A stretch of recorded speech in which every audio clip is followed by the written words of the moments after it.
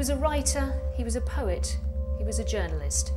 In over 30 years of exile, Rashid Zahawi had become a symbol for Iraq's struggle through dictatorship and its expatriates' broken dreams. 3 months ago, Professor Zahawi was assassinated by a terrorist militia group in Baghdad. I heard about your father. Very sorry. There's always been that void, so I've been writing this for the last 5 years. 5 years? Why would the reader be interested in knowing about your relationship with your father? He was assassinated in Iraq. I can't believe... You're his son. You want to publish it? You told them about your father? Yeah. Then what do you expect?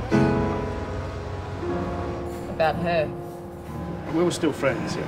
Do you remember my friend? She said she's going to seduce you. I've never even met this woman. You need to get out there. No. Do we have to talk Yes, about this? I'm yes. already in hell. I need to know. What do you mean need to know? I'm already Just shut up! My father left me some tapes before he went to Baghdad.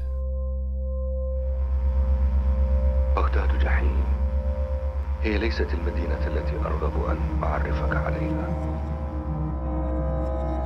I don't want the book to be published because my father is my father. I want it to be published because it's good.